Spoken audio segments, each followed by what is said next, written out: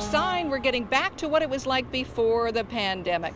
Air Canada has launched non-stop service between Montreal and Kelowna, reopening the gateway to international travelers to return to the Okanagan. As the number of fully and partially vaccinated Canadians increases daily, so too does our optimism that aviation, travel, and tourism will return stronger than ever. This will be a great step towards that normalcy and those projections.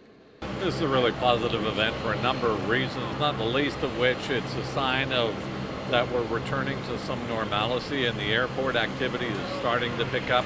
This is an industry that has been significantly impacted because of the pandemic, and this is a positive step forward. Lots more to do, but this route and Air Canada's commitment to this route in the longer term is a real plus for this city and this region.